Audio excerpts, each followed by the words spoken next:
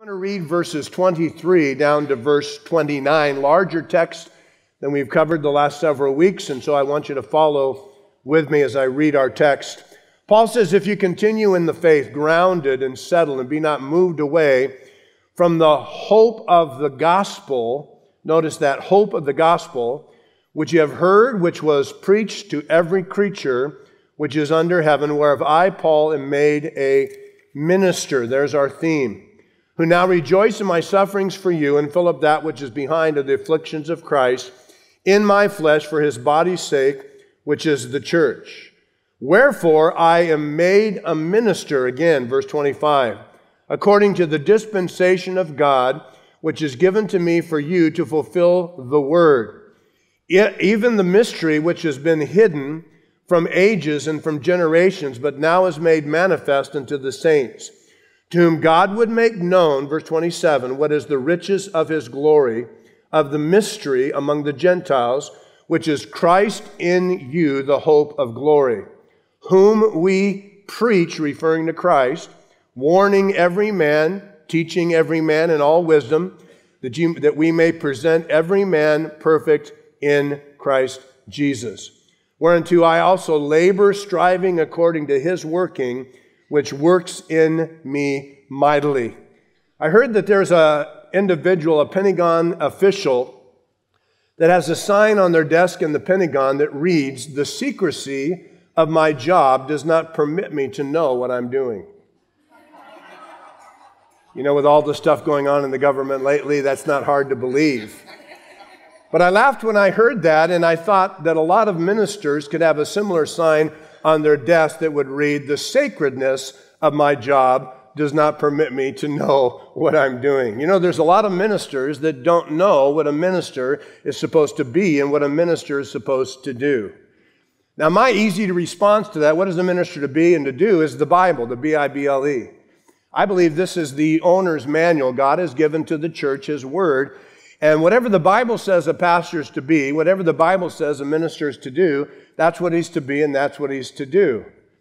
But we are all called to be ministers. Now, I don't know if you noticed it, but twice in verse 23, he says, I, Paul, am made a minister. And then again in verse 25, wherefore I am made a minister. And Paul knew what God had called him to be.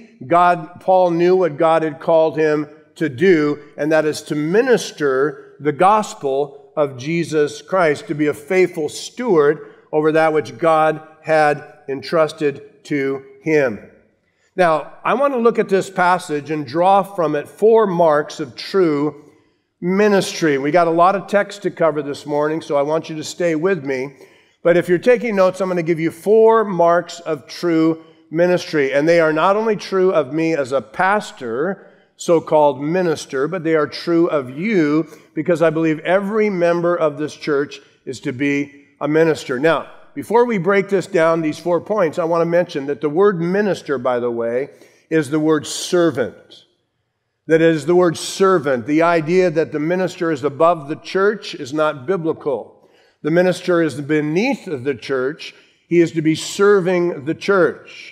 And how does he serve the church? By giving them God's word, by building them up, by warning them, by admonishing them, by instructing them, by praying for them, by being an example for them. The minister is to build them up in Christ. And then I want to also point out, before I give you my 4 marks of true ministry, that in the context at this point in Colossians, that Paul continues the theme of the preeminence of Christ. Christ is to have preeminence in our ministries. And that all 4 of these characteristics of a true minister actually have Christ at the center. We are to have a Christ-centered ministry, Christ-centered church. It's all about Jesus Christ. He is to have the preeminence. Now let's look at these 4 qualities of true ministry. And that is quality number 1, verse 23, is that he shares the gospel of Christ. A true minister shares the gospel of Christ. Go to verse 23 and look at it with me. Paul says, be not moved away from the hope of the gospel. There's our point. Which ye have heard, which was preached, which to every creature which is under heaven, whereof I, Paul, am made a minister. I am made a minister for the purpose of preaching the hope of the gospel. Now, the word gospel literally means good news. And I know you're aware of that, but I want to make it clear that that word means good news. And I point this out, not good views, but good news. Not good opinions, not good ideas, not good philosophy, but good news. It's based upon the historical truth of the incarnation, the crucifixion, the resurrection, the ascension and exaltation of Jesus Christ. God so loved the world that He gave His only begotten Son, that whoever believes in Him would never perish but have what? Everlasting life. Is that good news? That's good news. And that's the good news that we are to preach and we are to publish. Paul talked about the good news in 1 Corinthians chapter 15. One of the greatest kind of in a capsule description of the gospel. Christ died for our sins according to the Scriptures. And He was buried. Why does he say that? So we know He really died. And He rose from the dead according to the Scriptures. So it's the death, the burial, and the resurrection of Jesus Christ. You take out any of those elements and you don't have a gospel. Now the gospel is because we're sinners. That's bad news. So the good news is, even though we've sinned and the wages of sin is death, and the soul that sins shall surely die, the good news is that God has given us a free gift of salvation in the person of Jesus Christ and through the finished work of the cross. But I want you to notice that this good news was heard, verse 23, and preached, verse 23. I believe there is no substitute for the preaching of the gospel of Jesus Christ. Jesus said, go ye into all the world and do what? Preach the gospel. He didn't say go all the world and feed people. Should we feed people? Yeah, that's a great thing to do. There's times that you can't share the gospel with somebody until you feed their hunger. Should we clothe people? Yes, we should clothe people. Should we take shut-ins in and visit the hospitals and the sick and the needy? Should we educate people? Yeah. All of the social involvement the church does is good, but it's not the priority of the church. The number one and most important thing that we do as a church is preach the gospel of Jesus Christ. Amen? And we should never be deterred or distracted from that priority. And a lot of churches today, that's the last thing they do. They're not preaching the gospel. They're not preaching the need for the gospel, that man is a sinner and that God sent a Savior. And the only way to be saved is through faith and repentance and trusting Jesus and being born again, as Jesus told Nicodemus. That's the gospel. But we've turned into a social club instead of a preaching machine. And I believe that we need to get back to the purpose of what we exist for as ministers, as the church, preaching the gospel. In Romans chapter 10, verse 15, it says, how beautiful are the feet of those who preach the gospel. Did you know you have beautiful feet? I think it'd be cool to have a barefoot Sunday sometime. Wouldn't that be cool? We'd have to open the doors and get the fans going and stuff like that. Welcome to revival. But just to remind us, wouldn't it be cool? Everybody came barefoot one Sunday, just to remind that we have beautiful feet. And that our feet are to be used to preach the gospel of Jesus Christ. And I think that that's what we need to do. We need to all go everywhere sharing the good news of Jesus Christ, which is my next point in verse 23, that the gospel is for everyone. The gospel is for everyone. Notice in verse 23 it says, which was preached to every creature which is under heaven. Now, why would Paul use words like that? Well, first of all, he's probably speaking in hyperbole, because not every single native person in the entire world had heard the gospel, but the entire Roman world had been reached with the gospel, or everyone that Paul could reach was reached. But what he's trying to convey, I think, in that phrase, is trying to convey the idea that the gospel is universal. and that it is not exclusive. Why? Because the false teachers who had come into the church in Colossae, and let us not forget that the reason Paul penned these words, the entire epistle, is because the Christians in Colossae had been invaded by false teachers. And what were the false teachers telling them? Jesus isn't enough.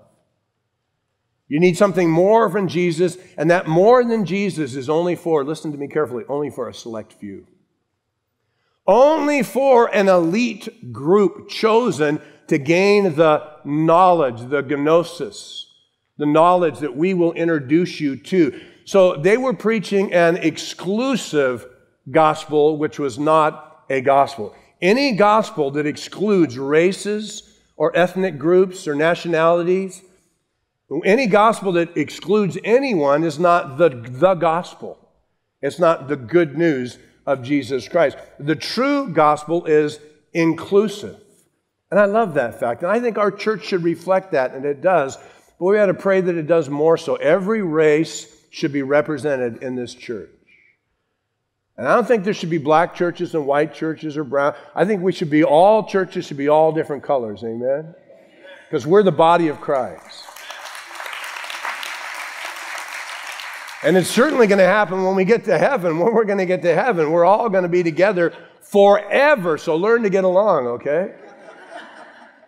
Well, we don't go to that country because we don't like those people. Or we don't preach the gospel to those people because we don't. No, the gospel is universal. It's for everyone. And the cool thing about the gospel is that it doesn't change. It's not for the intellectual elite. It's not for the upper classes. Not just for white folks or black folks or brown folks. It's for everyone. It doesn't matter.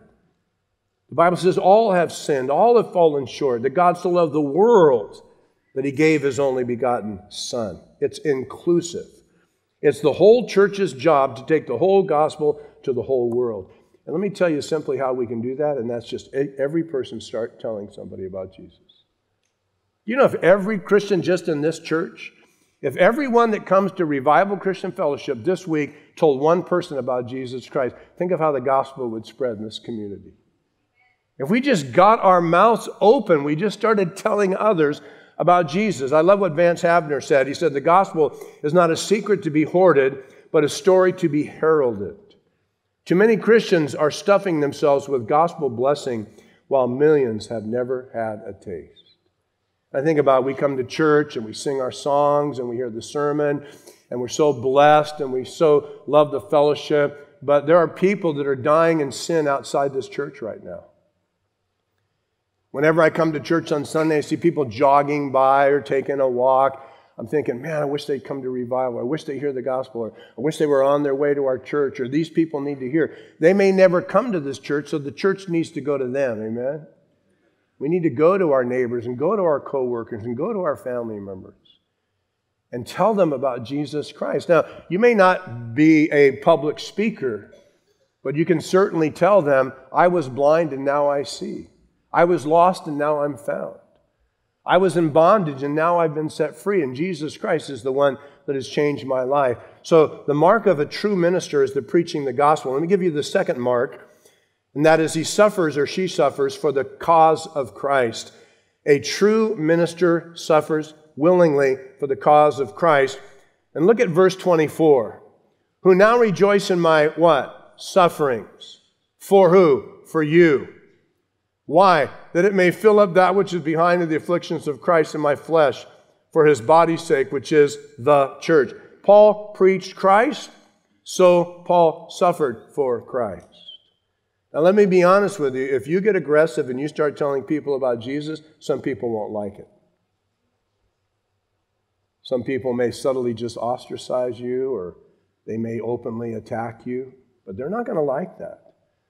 God will prepare hearts, and some people will respond, but there'll be some people that say, don't tell me about Jesus, I don't want to hear that, and they'll get hostile. But that's not our responsibility. Ours is to just be faithful to tell them about Jesus. But I want you to notice that Paul says, in my suffering, I do what? I rejoice. You know, it's a joy and a privilege and a blessing to suffer for the cause of Christ. You know that Paul was writing these very words when he was in prison? This is one of his prison epistles. And while in prison, Paul was rejoicing. Now, how could Paul rejoice in his suffering? Let me give you two reasons. Number one, he was suffering for the church. For you, verse 24. He was suffering for the church. Jesus gave his life to create the church, his body, and we should love, serve, and be willing to suffer for the church. Let me ask you a question this morning. How much prayer and sacrifice and devotion and time and concern do you give for the church? You go, I don't really think about that. I just come on Sunday morning and hope your sermons aren't too boring. And if they're really good, maybe I'll put some money in the offering next week or something like that. I mean, what commitment, what sacrifice, what price do you pay to make this a better church, a healthier church? The church universal, not just our local church. You know, if you really love God, you're going to love God's people. Not just this church, but all churches. I pray constantly for all the churches in this valley that we preach the word, that we preach the gospel, that we reach the lost, that we don't miss our calling as a church. And what do? Do you sacrifice? Do you pray? Do you give yourself and your time and your talents? Dwight Timothy wrote this poem. It's a poem I saw many years ago. It says, I love thy church, O God, her walls before thee stand, dear as the apple of thine eye, engraven on thy hand. For her my tears shall fall, for her my prayers ascend. To her my cares and toils be given, till toils and cares shall end. You know, we need to love the church as the body of Christ. We need to sacrifice, we need to pray, we need to give, we need to serve, we need to do all we can to enlarge its borders and to advance its cause. But not only was he suffering for the church, which caused him to rejoice, but secondly, he was suffering for Christ, which caused him to rejoice. I want you to notice that in verse 24, Paul says, to fill up that which is behind of the afflictions of Christ. To fill up that which is behind of the afflictions of Christ in my flesh for his body's sake, which is the church. Now, what does Paul mean by filling up that which is behind of the afflictions of Christ? Let me tell you what he does not mean by that. He doesn't mean by that the atoning sacrificial work of Christ, suffering on the cross, was inadequate or insufficient. Paul is certainly not teaching that Christ's atoning sacrifice is not sufficient and we need to make up for it by sacrificial atoning of our own suffering. He's not saying that. We cannot participate in our salvation. All we can do is receive the free gift of salvation purchased by Jesus at the cross. And even in the book of Colossians, it would be contrary to the theme of the very epistle we're reading, where he says Christ is sufficient and that we're complete in Christ. And when Jesus hung on the cross, he cried, it is finished, tetelestai, paid in full. So he's not saying that his atonement is not complete and we need to make it up by helping to atone for our own sins. What he's saying is that they persecuted Christ, they rejected Christ, the world suffered or persecuted Christ and he suffered, and that we are his followers, and being identified with Jesus, following Jesus, means that we will suffer in his place. Jesus said, if they persecuted me, your Lord and Master, they're going to persecute you. Paul said it like this in Philippians 3:10. He said, I want to know him, that is Jesus Christ. I want to know the power of his resurrection. Then he said, I want to know the fellowship of his sufferings. And I want to be made conformable unto his death. That's what Paul's talking about. I want to know the fellowship of his sufferings. I want to know the fellowship that comes from suffering for Christ that drives you. Now, when you suffer for Christ, guess what that does? It drives you closer to Christ. And when you're closer to Christ, you're going to be more like Christ, and guess what's going to happen? You're going to suffer because of it. And when you suffer because of it, it drives you to Jesus. And when you drive to Jesus, he changes your life, and then you suffer more. You go, I don't know if I like this, Pastor. I don't know if I want to be like Jesus. I'm always praying, Lord, let the way be smooth. Slightly downhill, wind at my back, lined with roses, take the thorns out, and let everyone clap for me as I go by. In Jesus' name, hallelujah. That's how I pray. I don't want the way to be rough. I don't want to be rejected. I don't want to go the way of the cross. I don't want to follow Jesus, a crucified Lord. But Jesus said that will be our lot. They rejected me, they'll reject you. But we know the fellowship of his sufferings. But you know the badge of a true minister is that they're willing to suffer. They're willing to sacrifice. They're willing to be persecuted for the cause of Christ. In 2 Corinthians chapter 11, Paul, verse 23 to 28 says, are they ministers of Christ? I speak as a fool. I more. I in labors more abundant, in stripes above measure, imprisonments more frequent, and in deaths often. He said, I'm a pastor. When Paul wanted to prove that he was a minister, he didn't pull out a clergy card. He took his shirt off and showed him the whips, the stripes on his back. He said, of the Jews 5 times received I 40 stripes, save one. 3 times I was beaten with rods. Once I was stoned. 3 times I suffered shipwreck. A night and a day I've been in the deep, in journeyings often, in perils of water, perils of robbers, perils of mine own countrymen, perils by heathen, perils in the city, perils in the wilderness, perils in the sea, perils among false brethren. You think Paul had perils? In weariness, painfulness, watchings often, in hunger and thirst, in fastings often, in cold and nakedness, and beside all that which is without, that which comes upon me daily, the care of all the churches. Welcome to the ministry. Paul says, I was whipped and beaten and shipwrecked and rejected and cold and hungry. And that's the ministry. That's what it means to serve the Lord Jesus Christ. But what a privilege to suffer for Christ and for his church. Let me give you the third mark of a true minister. A true minister is a steward of the mysteries of Christ. Now this is a larger section of our text, verse 25 down to verse 28. But notice at verse 25 it says, whereof I am made a minister, and here's the phrase, according to the dispensation of God, which is given to me for you to fulfill the word of God. Paul's ministry was a stewardship. You say, well, Pastor John, I don't see the word stewardship in the text, so where do you get that idea? It's found in the word dispensation. I am made a minister according to the dispensation of God, which is given to me for you. The word dispensation literally means house law. And we actually get our word economy or economics from it. It denotes careful stewardship. So it came to mean stewardship. It's one who cares for the interest or property of another. It speaks of a responsibility and a privilege. Do you know that God has given us his word? God has trusted us with his truth. God has given us the church to broaden and strengthen and encourage, and we are stewards over the ministry. All of us are. In the parable of the talents, he gave a certain number of talents to each person, and then the master came back to see what they did with them, and someone multiplied them, and he said, you're to be commended. But one servant took the talent, wrapped it in a cloth, and buried it in the ground. You know the story? And he came back to the master. He said, here's that what you gave me. And the master said, why didn't you put it in the bank? This is a free paraphrase.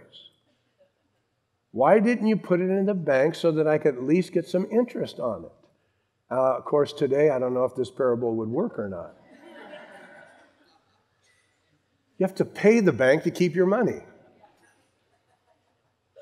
I'll stop right there. I don't want to get on a bank tirade. I'm not real happy with banks right now. You're going to charge me to keep my money in your bank? I don't get that. I think I'll just put it in the mattress or something. But he wasn't using what the master had given to him as the point of the parable. So God has given you an opportunity. God's given you a voice. God's given you his word. If you come on Sunday, you're learning the Bible, you're responsible to share that with somebody.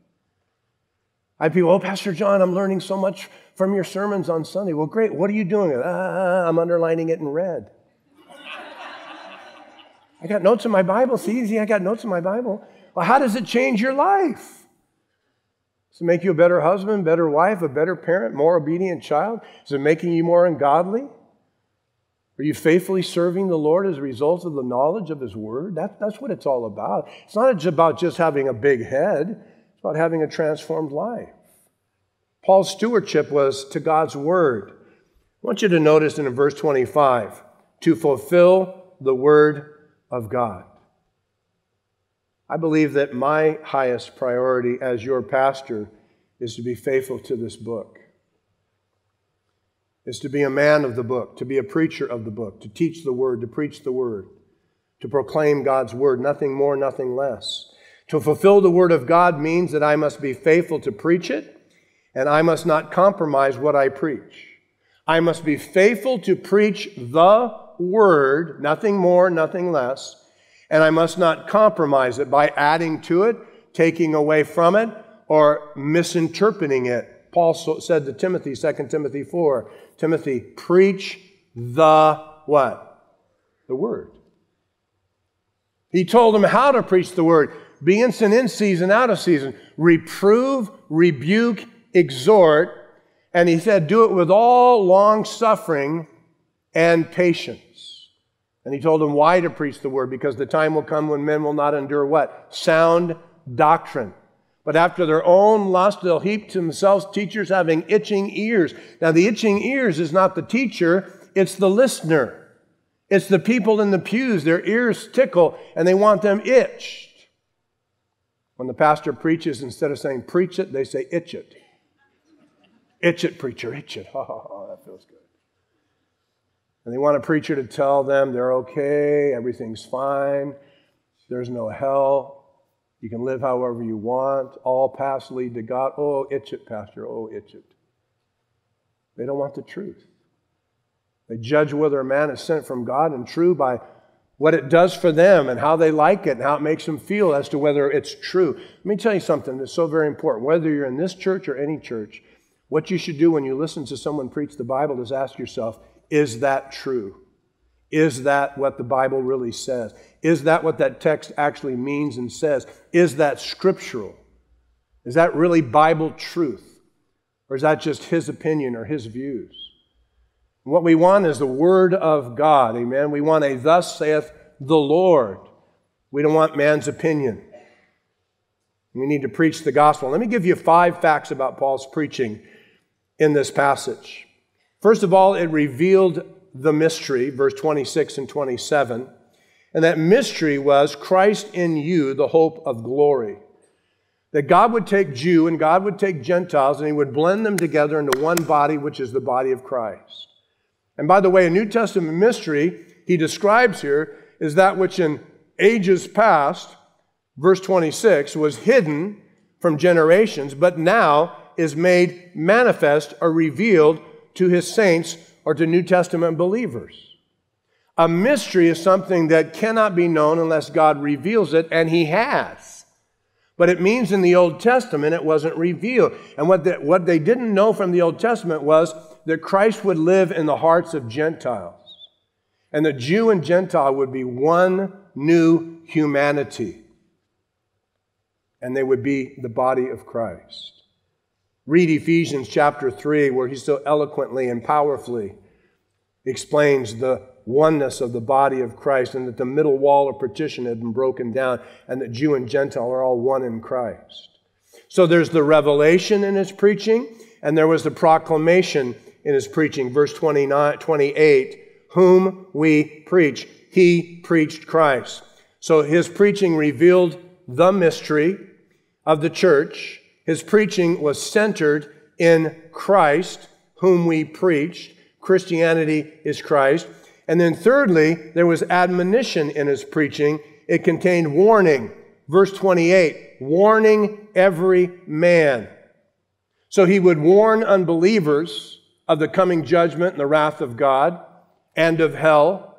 And he would also warn believers about false religions and false cults and false groups. You know what is not popular today in preaching? Warning people about false teachers. Naming names, listing cults.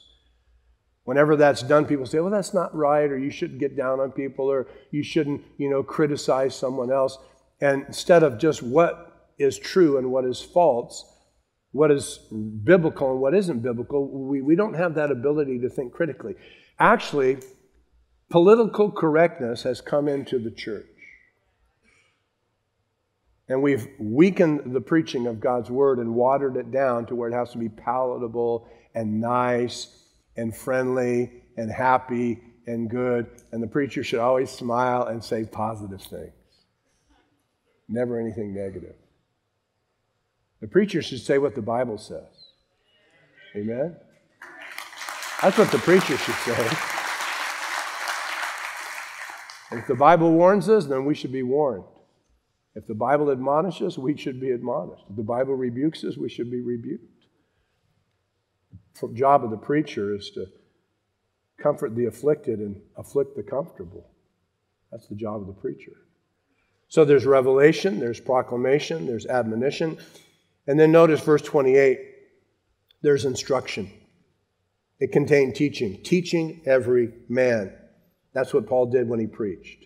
That's what I need to do when I preach. That's what you need to do, is teach others and share with others. There should be content, didactic, doctrinal content, teaching what is right, belief and behavior and doctrine and duty. And then notice, fifthly, its purpose. I love it. Verse 28, its purpose is that we may present every man, which is person, mankind, perfect in Christ Jesus. This is transformation. So the elements of Paul's preaching was revelation, proclamation, admonition, instruction, and transformation. I want to present, Paul says, all of you perfect. Now the word perfect means mature, means full grown. It doesn't mean sinlessly perfect. It was used of fruit that was fully ripened. So my job as your pastor is to ripen you, to bring you to full maturity. Ephesians chapter 4, the minister is for the perfecting of the saints, that they might do the work of the ministry. We're all to be stewards of the gospel of Christ. George Whitefield said, other men may preach the gospel better than I, but no man can preach a better gospel. I love that. And some of you may preach it better than I, but they're not going to preach a better message. And then fourthly and lastly, verse 29, the mark of a true minister is that they strive in the power of Christ. They work hard, they labor, they strive, but it's all according to His power and His working in their life. Notice verse 29, whereunto I also labor, striving according to His working, which works in me mightily. So Paul was determined to be a true minister of Jesus Christ. He uses the phrase in verse 29, whereunto. So this was his purpose. And he had two things that he did. He labored and he strove. And he did all of that in the power of the Spirit of Christ given to him. Now the word labored, verse 29, means physical and mental exhaustion. It means to labor to the point of being weary and exhausted. In 1 Corinthians 15, verse 58, Paul said, to be steadfast, unmovable, always abounding in the work of the Lord, because you know that your labor is not in vain in the Lord. What motivated Paul to labor to the point of exhaustion was that he knew that he would be rewarded. That one day he would hear the words, well done, thou good and faithful servant. Let me tell you that for myself and for all of us included, to serve the Lord, you know what our motivation is? Our motivation is to please God and to honor God and to glorify God. And that one day we are going to hear those words, well done, thou good and faithful servant.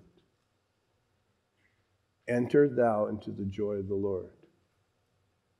I believe with all of my heart that there's coming a time for every one of us as Christians that this one thing is the only thing that's going to matter. All the things that you're worried about, all the things you're so absorbed in, all the things you're so distracted with, all the desires and the passions and the pursuits you have, all boil down to this. Will you hear Christ say, well done, good and faithful servant? when you enter into heaven. That's all that matters. And that's all that matters. And that's all that should motivate us and constantly motivate us. Why does the minister do what he does? Why does he work? Why does he labor? Why does he fly? Why does he teach? Why does he study? Why does he pray? Why does he sacrifice? Many times, even their own families suffer because of their commitment to the church and the work of Christ. Because he wants to hear those words, "Well done, thou good and faithful servant. Enter into the joy of the Lord." And the word strove, he goes from laboring to striving. The word strive is even more intense. It's the Greek word agonizo. We get our word agonize from it. It was used of athletes who would agonize in running a race or in wrestling. I remember I used to wrestle when I was young. We used to wrestle. It was so taxing, so demanding. And then we had our son, Jared and I, kind of the dad-son thing to do, we wrestle and get on the floor and wrestle, and, and then he'd start getting bigger and stronger. It's like, come on, Dad, let's wrestle. No.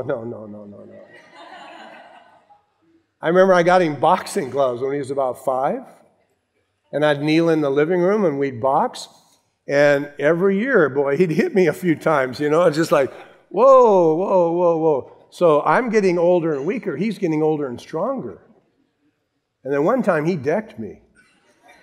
He was about 11, and I was like, okay. I took off those gloves and threw them down. No more boxing. No more boxing anymore, This is like humiliating. It's strenuous, and that's what Paul uses to describe the ministry. Ministry is hard work. The evangelist D.L. Moody was said to have come home so tired from his preaching that one time he fell in bed and said, "Lord, I'm tired, good night." Boom, and he just hit the slope. I've prayed that same prayer many times. "Lord, I'm tired, good night." And he hit the hay. So he says, I was striving and I was working, but here's the closing point, verse 29. According to his working. That word working, we get our word energy from it. According to his energy, which energizes me mightily. I love that. God has promised to give you strength for whatever he calls you to do. I'm convinced that's true of me. Whatever God's called me to do, he gives me the strength to do it. When I don't have the strength to do what I'm doing, then obviously God's not called me to do that. God, it's your work. God, it's your ministry. This is your church. These are your people. Lord, you'll have to give me the strength and the ability to do what you've called me to do. And if it's not there, then maybe he's called me to do something else. God's given you the strength to be the wife he's called you to be, the husband he's called you to be, the servant he's called you to be. Whatever God calls us to do, he gives us his grace and strength. Paul said, "But the grace of God, I am what I am, and his grace which was bestowed upon me was not in vain. But I labored more abundantly than they all, yet not I, but the grace of God which was in me." I hope and pray that as the result of the study of this passage this morning, that you not only know what the minister is to be and to do, but you also know that you're called to be ready to share the gospel of Christ, to be willing to suffer for the cause of Christ, to be faithful as stewards of Christ, and to strive in the energy and in the power of Christ. Amen? Let's pray.